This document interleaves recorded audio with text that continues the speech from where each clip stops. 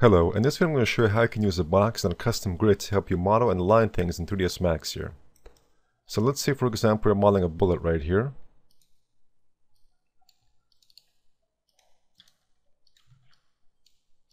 So eventually you may want to move this, rotate it, perhaps even scale it. But when you're working on it, you want it to be in a planar working environment, which basically means that Z is up and down here, X is left and right, and Y is front and back. You don't want to model it like this because it'll be much more difficult to do so. However, in many situations when you're modeling a complex object, you won't always have the luxury of being in a planar working environment. You'll have objects that are rotated and have a very complex geometry right here.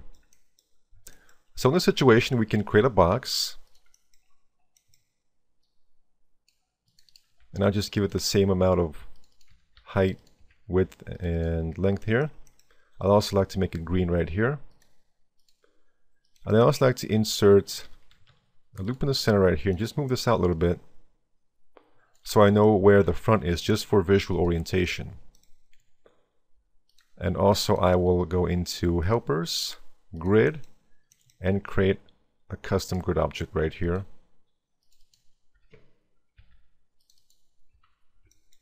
And now press Alt-A, align it with the box right here. And I can just call the box something like pivot. And then I will use the select and link tool, click and hold, and let go over the box. And now the grid will follow the box right here. I can also make the grid green here as well.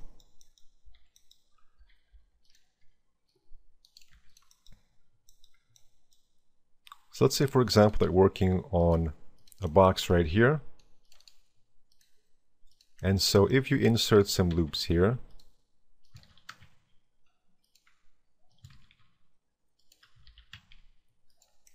so let's say for example this is moved like so, and you can make this planar by double clicking right here and using the make planar, in this case on the y-axis, to straighten things out like so. And if you move the object and rotate it on the object level, not the sub-object level, but the object level, you can still go in here and use the same command, make it planar on the y-axis. Because when you use these commands right here, you're using the object's local pivot right here.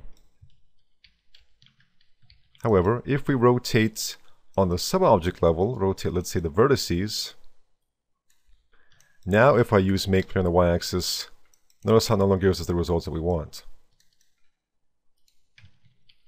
Also, in many situations, you will want to reset the X form, and after that it will also not work properly.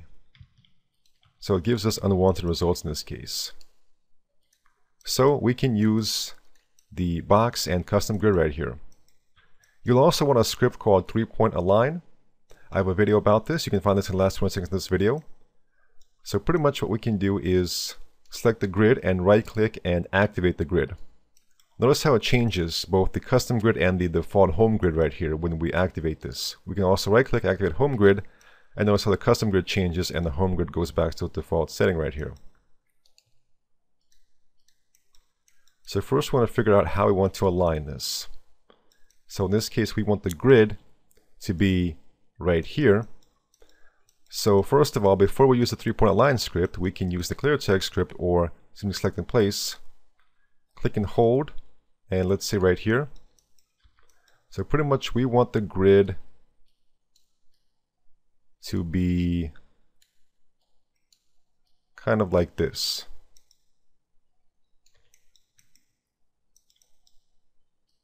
So I will use the 3-point align script. I've got that set to Alt-M. And let's say I want 1, 2, 3. And now I will select 3 points right here, 3 vertices. So let's say I want to use the arrow points of the box right here. So 1, 2, 3.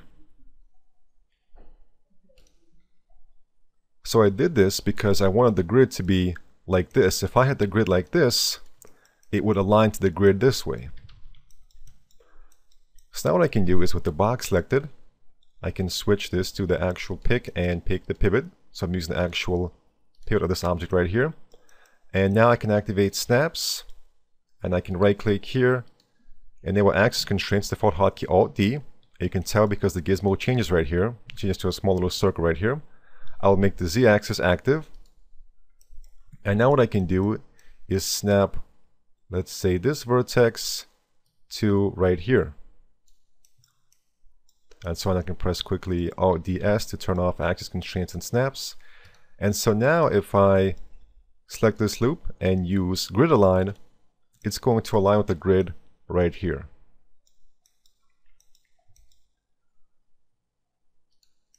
And once again, S-Alt-D.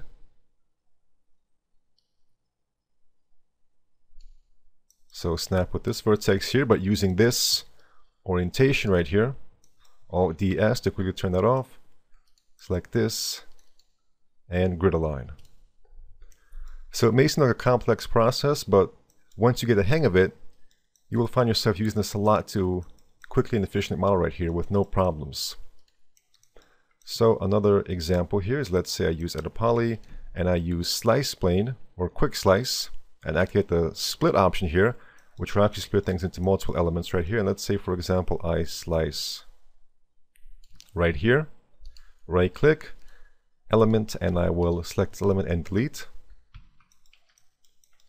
And we can go into border, select, switch to edge, deselect these edges and bridge right here. So now let's say I want to model with this angle right here. We're using the default view. We can't really get that. It's going to be all over the place here. So once again, I'll use the custom helper right here. So I want the grid this time to be aligned. I can also use screen right here, aligned about like this.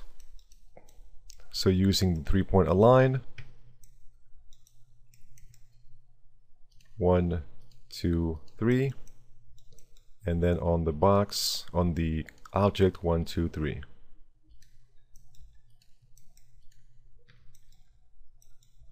And so now that we're in the subobject level, remember that 3ds Max keeps custom reference coordinate systems depending on whether you're on move, rotate, or scale, and also depending whether you're in object level or in subobject level. So notice how in subobject level, it's not set to pivot at all, but I can simply change the pivot right here. So now I can easily move it according to this orientation right here.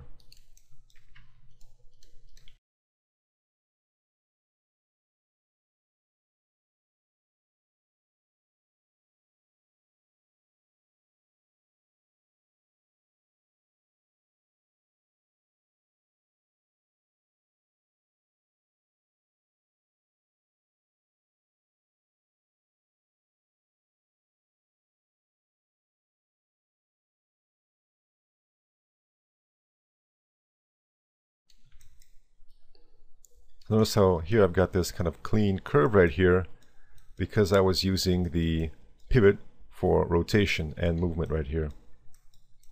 I can also select this and just use set flow if I want to make it clean up a little bit right here. Alright, so let's say I want to select these vertices. I want to make it even with this right here. I want to kind of make it go like this. Once again, it's just a matter of putting this in the right position. So I want the grid to be aligned, let's say like this. So 3-point align, 1, 2, 3, 1, 2, 3.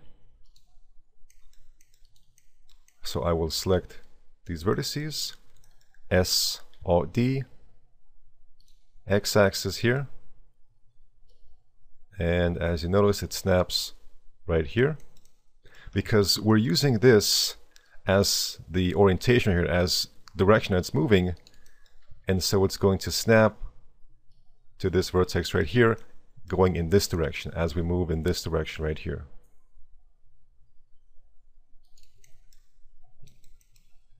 So Alt DS to quickly turn that off, and so now we've got this right here. Let's say, for example, we've got these polygons right here and we want this to go all the way through here. So for example, basically something like this. We want there to be a cut going all the way like this. we want it to be, of course, very accurate and clean right here. We want it to be perfectly aligned with these edges right here. So 3-point align, 1, 2, 3, and so 1, 2, 3. There we are. And so now let's say I activate slice plane. And so I can align the slice plane with the grid if I press Alt A. But notice how right now it's not really working. In this case, I want to actually switch this to be local. I want to use the local pivot right here of the slice plane. Alt A. Select the custom grid right here. But notice how it's not aligned yet. We have to make sure that align orientation is on here, which is the rotation. So X, Y, and Z right here. And notice how now we get this line going all the way through here, and we can slice. I can move this over here. Activate snaps, axis constraints, x-axis, and also snap to this vertex right here. And slice. So now I have these vertices and edges aligned with these vertices and edges right here.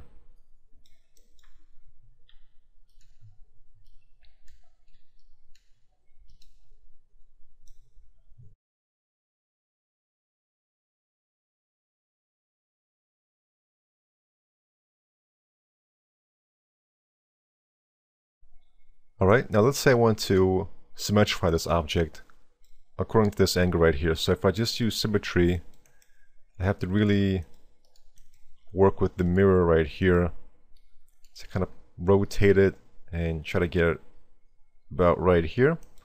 So let's use our box right here. In this case, I don't even have to use 3-point align. I can just use select and place right here and place it right here. Because in this situation, I just want the z-axis, I just want it to be oriented like this right here. So now I can activate symmetry, mirror, I'll set this to be local, flip, Alt A, select the box, and there we go. In this case, I may want to change the mirror axis right here. And there we are, now we have the symmetry happening right here. Let's say I select these polygons right here, grow, inset, use the regularizer script. With the regularizer script, you want to make sure that you have this set to view, because if I set to screen and then use regularizer script, notice how it doesn't give me the desired results. But if I switch this back to view, I now get this result right here. So let's say I want to detach this as a clone here. I'll just give this a darker color here. And I can apply shell right here.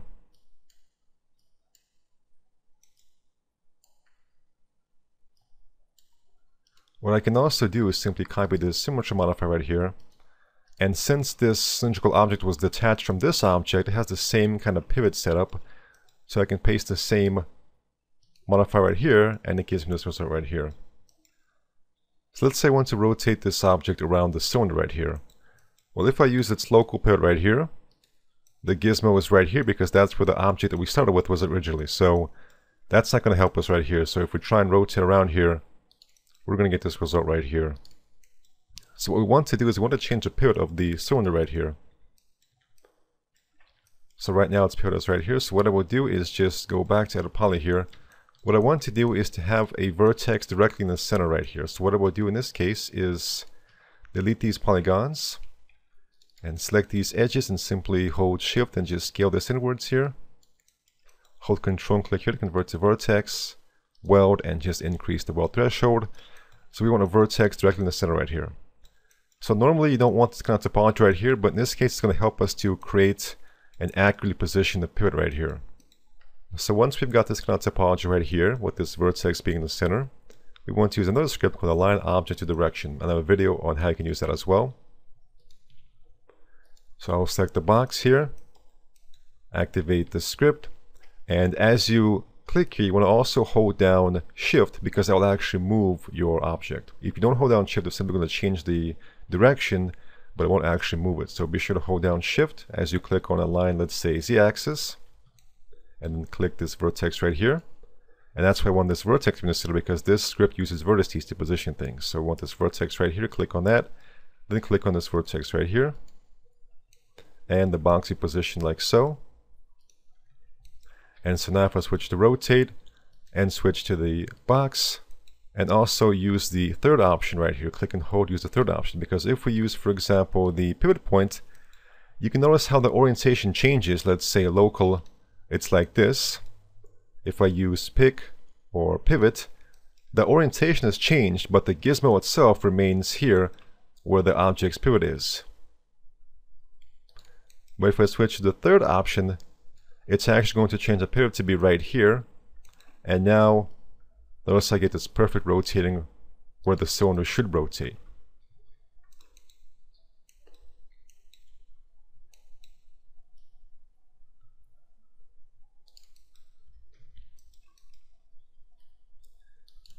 In many situations when you're modeling, you actually want to use the first option right here, because, for example, if you select these polygons here,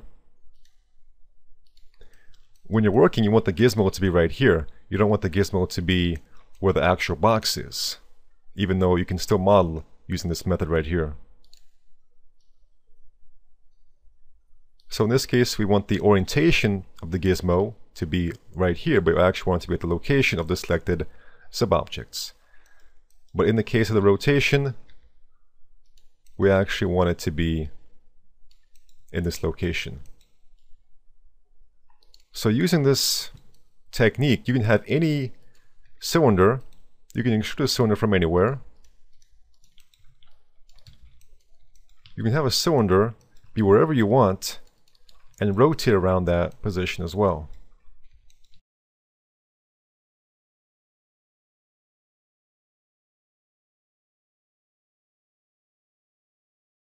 You can paste that symmetry modifier right back here, apply shell,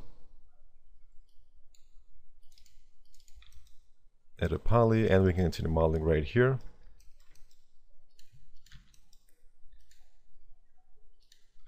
And because the object, the box, is still right here, we can also model this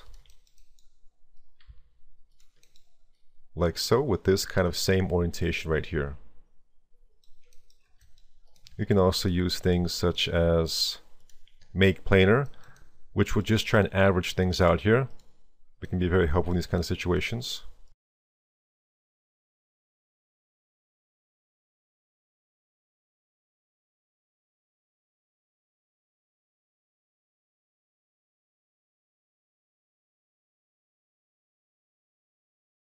So using these techniques, you can pretty much model at any angle here, and you can easily line things up here. What you can do here with the custom grid active is that when you create a new object here, let's say for example another box right here, it's going to be created on the custom grid right here. So it's also a good way of just kind of quickly adding objects here as well. So using this technique, you can pretty much model at any angle here. You can extract cylinders, align them, align the symmetry modifier, and just kind of model at any angle here and align things with much more complex objects. Thank you for watching, and take care.